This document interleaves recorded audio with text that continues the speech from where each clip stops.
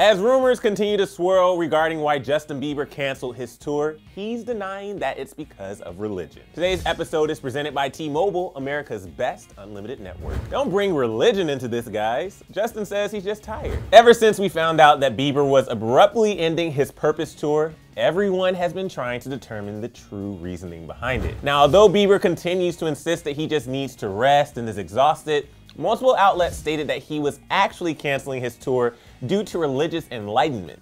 Some even said that he may be starting his own church. Australia's Channel 9 news correspondent Richard Wilkins said, "I am led to believe that the real reason he has come off the road is because he wants to reconnect with his faith, and he may even be planning to start his own church. Whether he's looking at teaming up with Hillsong or starting his own church, we're not quite sure. That's the word from an inside source." I mean, who is this source, guys? Anyway, he's also been getting closer with Pastor Carl Lentz. However, this report was all speculation because when asked if he canceled the concert due to religious reasons, Justin himself immediately denied and said that we already know the reason why he canceled. Justin was also spotted leaving BOA Sunset last night and was confronted about not only upsetting his fans, but leaving his tour crew out of work. When the paparazzi said that one of the staff members put out a statement saying they were upset about not getting paid for the tour, Justin says that someone who worked on the tour is not his staff. There is a difference between personal staff and tour crew, but regardless, he clearly doesn't feel he's responsible for the crew.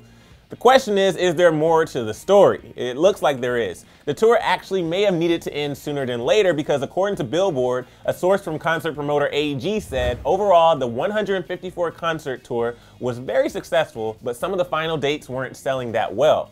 After playing sold-out arena dates all over the country, Bieber might have been pushing his luck trying to return and play stadium shows without releasing a new album.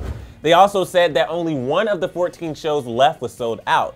So with the combination of exhaustion, growing in his faith, and poor ticket sales, maybe it wasn't that hard for the Biebs to cancel his tour after all. Anyway, I have to know what you guys think about this. Do you think Bieber will actually start a church in the future, or maybe even become a pastor? And do you think that poor ticket sales had anything to do with the cancellation? You know what to do. Let us know in the comment section below, and don't forget to subscribe. I'm your host, Emilianus Jr., and I'll see you next time. Click to the left to check out if artists like Bieber should be forced to finish tours. This episode was presented by T-Mobile. With unlimited data, you can fuel your fandom like never before on America's best unlimited network.